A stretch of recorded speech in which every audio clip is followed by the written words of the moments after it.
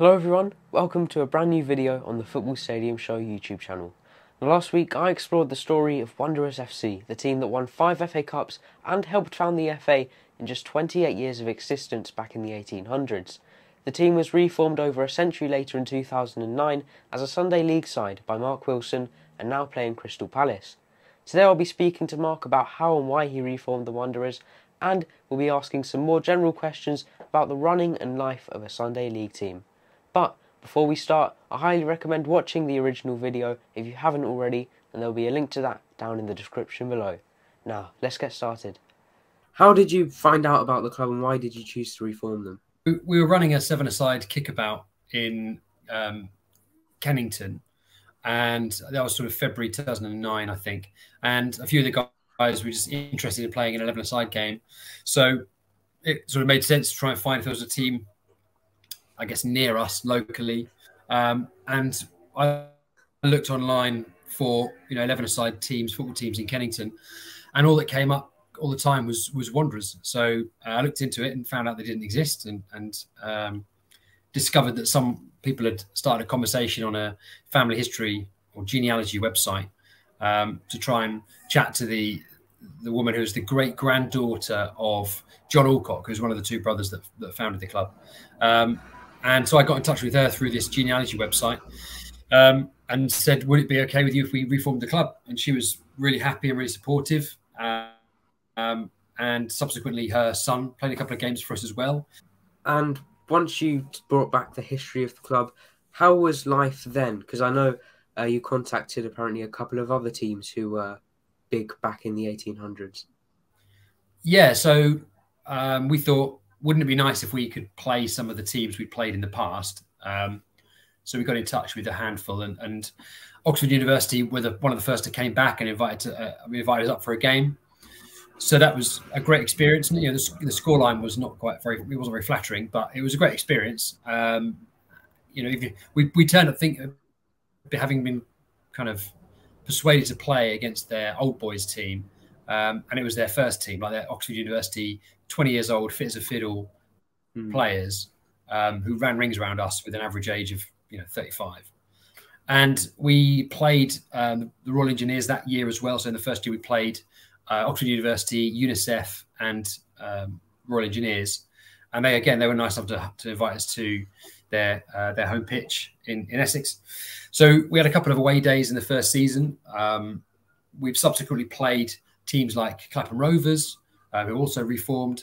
We've played teams like who the teams we've played who are in the original FA Cup. Reigate Priory we played a few times recently, and had never played them in the 1800s, which is quite unusual.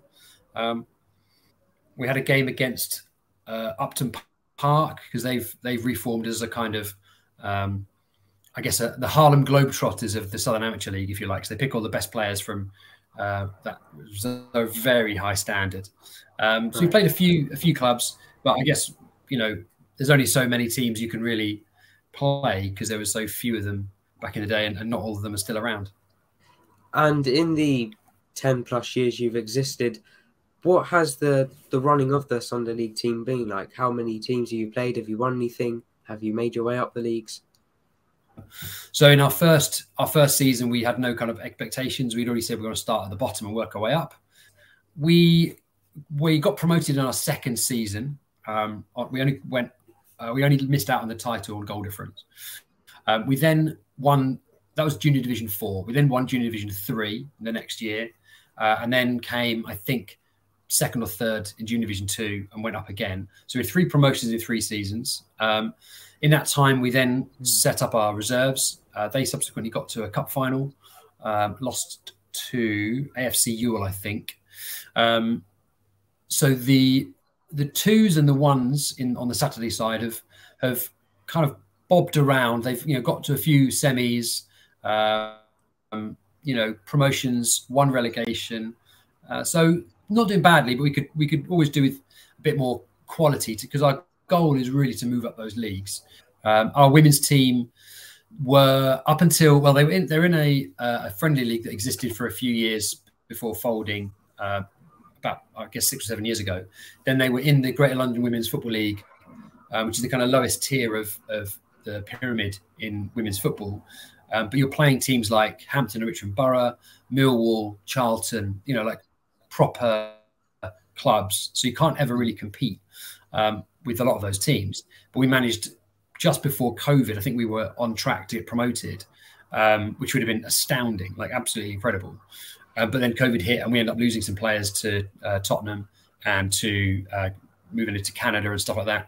So we had a bit of a blow and had to completely rebuild the squad. Most players, I think, joined our coach who went to work with Ballum. So yeah, a bit of a shame that we couldn't follow that up. And I got a comment on that video last week saying that because of your history, you deserve some sort of cash injection or you deserve some sort of bump up. Do you think that's the case? And also about that history, do you now own this? Are you recognised by the FA as the Wanderers, or is it just you call yourselves that? Sure. Well, when we reformed, one of the first things I did was to check in with the London FA to be like, well, do we owe you any money? Because with compound interest, we'd be in millions of debt, right? So I checked in with them and they were like, no, you're fine. I checked in with the FA and their legal team sent us some letters and were like, oh, you can't do this. And it was like, okay, well, fair enough. If you don't want to do it, we won't do it. But we're going to do it. And what are you going to sue us for? Some cones and balls? So they sent us a couple of letters and we basically ignored them. So, well, okay, if you've got a problem with us saying that we're the Reformation with the endorsement of the family who originally founded the club, then, okay, let's go court over it. They never followed up on that. And in the years since then, so that was in 2009, in the years since then, we've been involved in the FA Cup restaging at the Oval with Royal Engineers in 2012, when we had the chairman of the FA come down, and that was David Bernstein at the time. We've had invitations to be part of the FA Cup trail. They basically took the trophy on the back of a big truck and drove it around the country, and we were part of the launch at the Oval. And then I've been invited, ended up last season walking out on the pitch at Wembley before the FA Cup final, holding the trophy. So I'd say they're pretty much behind us. I think there's nothing to, you can't get any more endorsement than that, I would say. And I think in terms of your point, a question about the cash injection, I think that's an interesting one. Like, our objective has always been to raise money through the typical means, like players paying to play, through any fundraising events we do, maybe merchandise or whatever, but that money goes to charity. So we don't keep any of the profits. And that's always been the case since we reformed. More generally, what is the running of a club like Wanderers like? So what are the costs, the day-to-day administration, things like that? And talking about yourself as well, what is your position at the club at the moment? So I've been club secretary since 2009, and that entails essentially quite a lot of things. So I'm the treasurer as well as the club secretary, mostly because nobody else wants to do it, to be honest. But it's a case of all the administrative paperwork has to be created. The structure of the club as an organisation, so whether that's a community amateur sports club, whether it's a charity, whether it's a business, has to be decided by our club committee. So I have to encourage people to participate in that on a voluntary basis. So we try and create a group of people who are all driven towards making the club as a success. So that includes things like appointing managers and coaches and volunteers to different roles, laying out the kind of expectations of those roles. I do quite a lot of engagement with new players. So when they contact us, it goes to me, and then I try and pass them into the right teams or get them to go along to events. There's social events that, I sort of get involved with. But the thing at the moment, I mean, it's been this case for a while, is I've always thought that, if I got hit by a bus tomorrow, you don't want Wanderers to disappear. So it's about creating structures and environment that provides long-term security for the club. And what I've noticed is over the past years, there's always been a handful of teams in each league that fold, right? So we got relegated the one time we were relegated a couple of years ago because 3 clubs folded, and it meant, well, we'd already beaten and we're well above them, but because of the time of year they folded, that meant we ended up bottom, which is unfortunate, but it's just the way it is at that level. And there's statistics that say that every year around 20% of men's 11-a-side teams fold. You say you're living in Germany. Do you think that almost separates you from the team a bit because you're, like you say, you're not involved in what goes on the pitch, it's the pitch stuff? Would you prefer to be involved in the on the pitch stuff more, or is that not for you at all? I don't feel distant from the team at all because I'm still friends with a lot of people there. I know most of them. There's obviously a few guys who come in that I haven't met yet, but that could be the same with any kind of chairman or secretary of a club with more than 4 or 5 teams. So I don't feel like I'm not a part of it. I mean, all the chats on WhatsApp and stuff, and I get involved as much as I'm allowed to. I think most managers or volunteers will always have a part that wants to be on the pitch. And if you're a player like I am, where you want to influence the match, you're watching it, and the idea of kicking every ball and going up for every header and making every tackle and stuff. You look at those things. Yeah, I want to do that. But then, especially in a position that I'm in, I've not played for the men's first team for 15 years because, in my view, I shouldn't. I never started playing football until I was probably 14. So any misplaced aspirations of going anything above the level I'm at now would be ridiculous. So I've never had aspirations of that. And I've never had any, I don't have any compliments about being a great footballer. I wouldn't expect any. But I look at it and go, if I was going to reform this club, it should be that we're bringing in players who are better than me and pushing me out of the team. And I think even, I've played a few games this season that's closing now for the seconds when I've been back. And, there are players far better than me. And you think, great, this is perfect. I'm one of those guys who would like to see much better players coming in, kind of forcing the older players, the more experienced players out, because most of them are mature enough to go, this is great. I love a bit of competition. And I think it's really only players who are somewhat immature or perhaps less experienced who fear better players coming in. I mean, obviously, as an Arsenal fan, you can see when you have, new players coming through, especially the young players from the academy or maybe, signings from abroad. The older players like the Granit Xhakas are the ones who go, great, let's show them how to play football. Let's really lift the game together. And I can imagine that Arteta's doing the same thing on the sidelines. He's, kind of twitching with excitement when the ball's in an area he thinks he would have been playing in. So, yeah, I don't feel distant from it. I feel like I've got the advantage of more time here that allows me to do more for the club. And I think it's just part and parcel of the development and the growth of the game is that a lot of this stuff can be done remotely. So I can access all of the FA systems online. All of the league and cup information that we need, we can access online. So it's brilliant. And I feel like a lot of clubs aren't necessarily maximizing their ability to do things remotely, such as things like even, your admin around financing, for example, or, networking and stuff. It's easy to do online. I think people should try and embrace it more, but maybe they will. So. And you mentioned the Arsenal project. Is the Wanderers project? Is it bringing in younger players, or is it more about experience?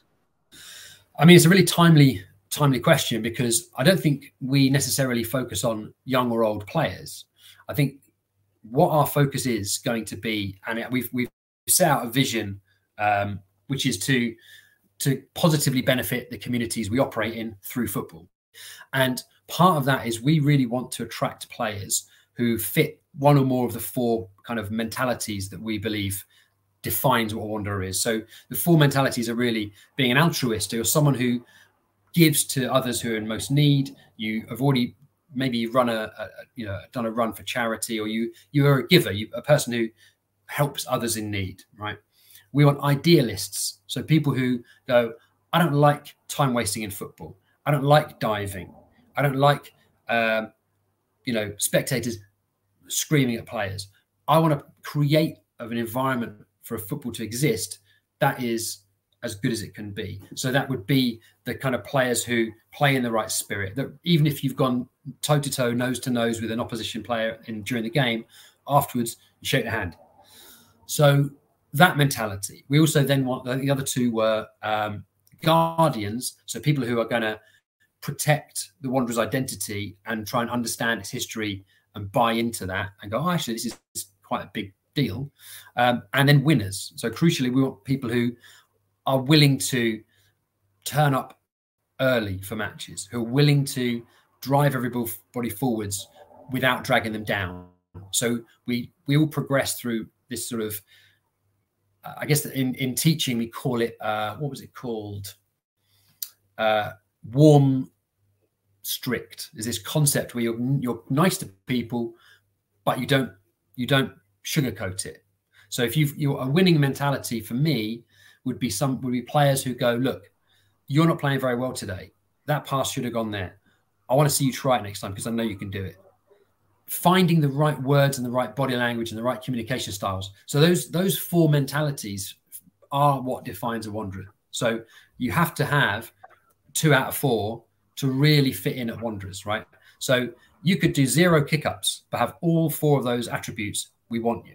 Looking forward to the future, of course, you said earlier, in 20 years' time, maybe you want to be at the National League South level. But thinking shorter term, maybe the next 5 years, where can you see the club? The idea for us is that in the next 5 years, we want to see our women's team competing in a competitive league. We want to see our Sunday League team having risen up a couple of divisions and still offering something different. So not just the Saturday players playing on Sundays as well, but a different core of players. So we've got 3 distinct men's teams and a women's team. I think we want to see the firsts back in intermediate football pushing into the Surrey Elite League. We'd like to see our 2s keeping pace with them, and maybe from where they are now, I think it's Div 4 or 5. Again, a couple of promotions. So I think in 5 years, ideally, all 3 men's teams will have seen themselves go up 1, maybe 2 levels to maintain this drive that we have for us to be successful and for us to kind of validate all the effort we're putting in this closed season to make sure that the funding model is right, the business model is right, the right people are in the right positions, the whole way we run things like training is done in a way that makes people actually smile and turn up and enjoy themselves, and improvement comes second off the back of that. And one final thing, if you could give everyone watching a message about Wanderers and about the club as a whole and sum it up, what would you say? I think we've sort of launched the hashtag years ago, the World's Club, because we've had so many players from different countries, and we've been around the world playing football against different levels of teams. I would say that I would love people to think of Wanderers as their backup team, as the team they look for the results for after final score, because of the things that we stand for. So we stand for inclusivity, diversity, and doing the right thing. So we stand for a lot of very, very positive, impactful concepts around society, but we also put our money where our mouth is. We raise money for charity every year. We try and help people who are less advantaged through offering them free places of training and on matches. So the things we do, I think, are reflective of the kind of society we want to create. And we're only a very, very small part of it. And obviously for the majority of people out there, football is only a very small part of their lives. So if they can spare a small part of that small part for Wanderers, I hope they'll get a lot of joy out of it and seeing us, playing against some really brilliant teams at our level and progressing the next level and the next level and the next level. And their support will obviously has a much greater impact on grassroots clubs. So if you think about, the kind of crowds you get at the Emirates or at Etihad or wherever, when it's 60, 50,000, one person cheering makes no difference really. But if you get one person cheering at the side of a Wanderers match, people's heads raise up, their chests puff out. It's a huge boost for them. And so we really hope people will see what we do and believe in what we do, and then come and decide that they want to serve as a bit of support. Great, thank you. That really does sum it up well, and it sounds like you've got a great thing going on right now at the club. That's the plan. Thank you. Thank you for watching this interview, and I hope you've learnt something from it about the running of a football club and the resurrection of Wanderers FC. And of course, a big thank you goes out from myself to Mark Wilson for agreeing to speak with me. It was a very interesting chat, and I think he's got something very special going on down there in South London right now. The 4 points, a giver, idealist, guardian and winner all sum up the club really nicely, and it shows what they really are about. Now, of course, if you haven't seen my original video, as I said earlier on in this video, please make sure to go and check that out, and there'll be a link to it down below in the description. Once more, if you did enjoy, please make sure to like, subscribe, share and comment, and I'll see you in the next one. Bye.